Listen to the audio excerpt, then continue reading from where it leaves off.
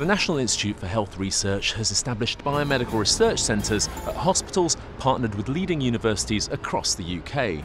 These provide unique support for groundbreaking research, helping clinicians and researchers explore new frontiers to help patients. Medical research is often about delving deeper and deeper into increasingly narrow niches in search of answers.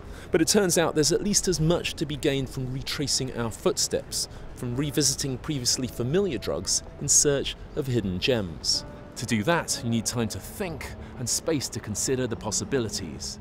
And that's exactly what the National Institute for Health Research's Biomedical Research Centre here at UCL has given to Dr. Jeremy Chataway. Progressive multiple sclerosis has no treatment. People progress relentlessly.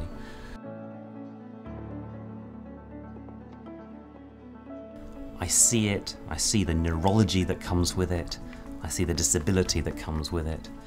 I saw a report about the use of simvastatin, which is a common cholesterol drug used in millions of people around the world, which seemed to indicate that it could be useful in multiple sclerosis.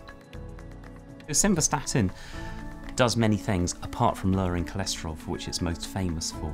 It could have a mechanism of protecting the blood vessels and therefore could be quite a universal underlying phenomena of statins and simvastatin in particular.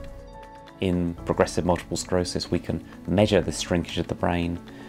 It's correlated with what's happening to the patient, the disability, and in this trial against a dummy drug, simvastatin reduced that by 43%, which was a dramatic effect.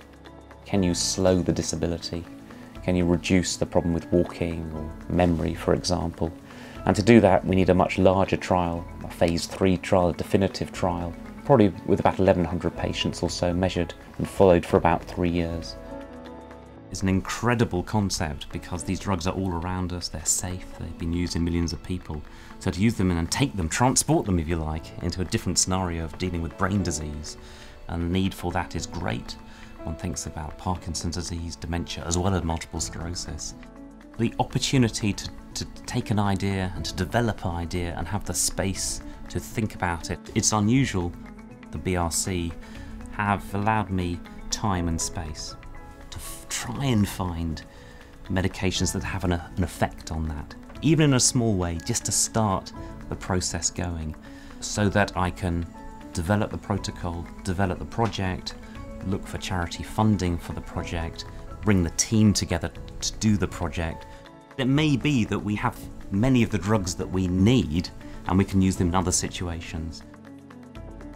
There is real hope that we'll start to see an effect on that progression of disability.